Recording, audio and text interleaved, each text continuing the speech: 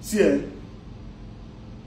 what we need to do now to qualify for this Nations Cup group stage. Now for us to go draw Cote d'Ivoire, because we no go fit win Cote d'Ivoire. Then make we pray. Say Guinea win Equatorial Guinea. So that for the last match with Guinea, we will come go win Guinea. We can get 5 points, don't qualify. What if Equatorial Guinea win Guinea? Now they will come pray the second prayer. The second prayer now will come in. Say, if Equatorial Guinea win Guinea, we will come to pray again. Make Cote d'Ivoire win Equatorial Guinea. Then Nigerian government will go talk to Guinea, their government. Say, make them allow us win them 10-0.